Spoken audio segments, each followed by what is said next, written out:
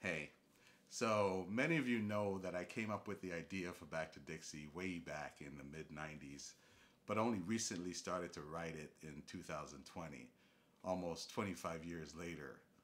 So I asked myself, why? Why did I wait so long to really start to write the book? And my on the surface answer is that I had just too much going on with work obligations, with family obligations. I didn't have the time to focus in putting out a novel, especially my first novel. But if I drill down a little bit further, I have to attribute my delay in large part to my role in corporate America at the time. And by that I mean you're taught to stay away from controversial topics, no politics, no religion, and especially no race. So we went through our days pretending like everyone was genderless, ageless, raceless beings, and that's how we did it. And then on the other hand, I've got this book idea, this great book idea, a haunting book idea that is filled with strong racial themes. I mean, it's introducing a form of modern day slavery, for heaven's sake. And I just couldn't reconcile the two. I couldn't figure out a way to live in that world where I'm writing freely in this world of Back to Dixie. And so I just delayed. I just didn't write it. I told myself to come up with less controversial topics to write about. And I came up with a bunch of those things over the years, but I just kept coming back to this story that was compelling me to write it.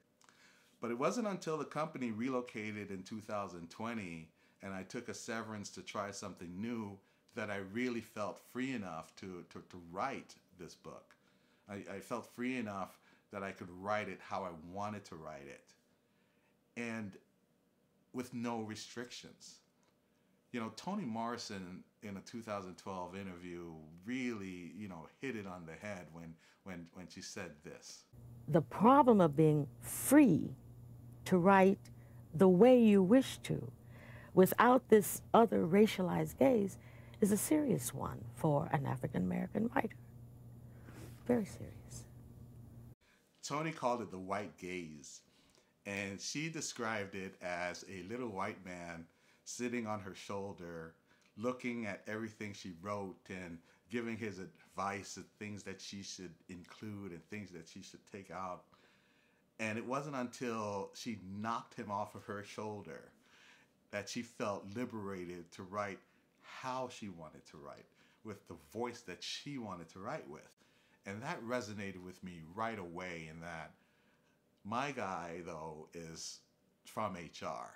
And he looks at my writing and says things like, what's your team going to think about that last chapter? Or, you're really being liberal with the use of the N-word, Len. We don't all say that. Or, that's a really stereotypical comment you just made there in that dialogue, Len.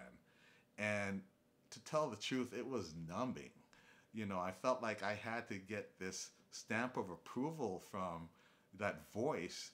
And by me getting that stamp of approval, I wasn't free to express myself the way I wanted to express. I wasn't free to create and let the story develop and get a life of its own. And because of that, I just could not write the book. I think Toni says it really well right here. As though our lives have no meaning and no depth without the white gaze. And I've spent my entire writing life trying to make sure that the white gaze was not the dominant one in any of my books. But how, though? How do I free myself to write how I want to write without the influence of that voice? To be honest, I never figured it out while I was in the corporate system. It wasn't until afterwards that I was able to explore a little bit more. And, I think others have better success with it. I'm just telling you, I couldn't reconcile the two. And it was a subconscious thing because I knew that I needed to. I just could not find a way to reconcile the two things.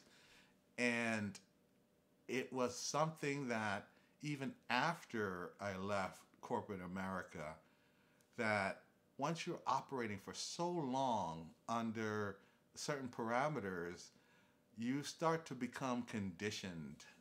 And those walls, those barriers that prevented me from really expressing myself, they were removed. But I didn't know that they were removed. To me, I'm still operating in those same parameters because that's what I knew.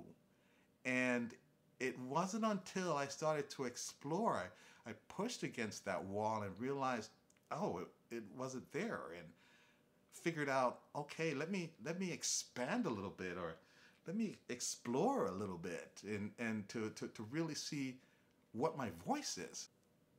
Because it was so long since I used and wrote in my authentic voice that it took me a while to be reintroduced to it and to recognize, oh, that's my voice. That's not something that I'm trying to get through the communications department review or the legal department review. You know, this is my voice. And it was really liberating to finally be able to explore and to write how I wanted to write, to be authentic in that in that expression. And it was so freeing that I knew that I was never free before. And I knew that I'm going to treasure this freedom. And I'm going to really take advantage and to explore that in my work. And that's what I'm committed to do. Another clip from Toni. Only because there was a language, there was a posture, there were the parameters. I could step in now, and I didn't have to be consumed by or be concerned by the white gaze. That was the liberation for me. It has nothing to do with who reads the books.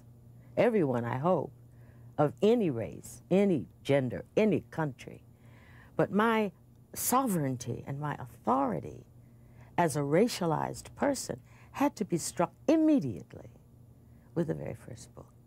I want to offer this bit of advice to the writers and the creators, and do not compromise your voice.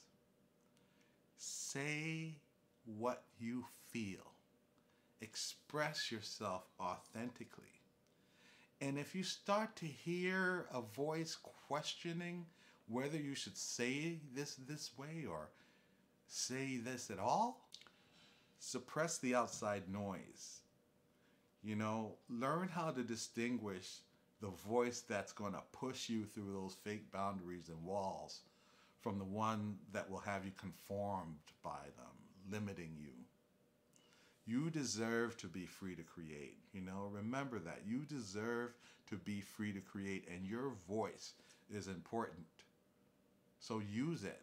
Or simply put, just do you, no matter what anyone else thinks. And if you can't get there completely, just try and get a little bit closer each day. Try to let your writing reflect that.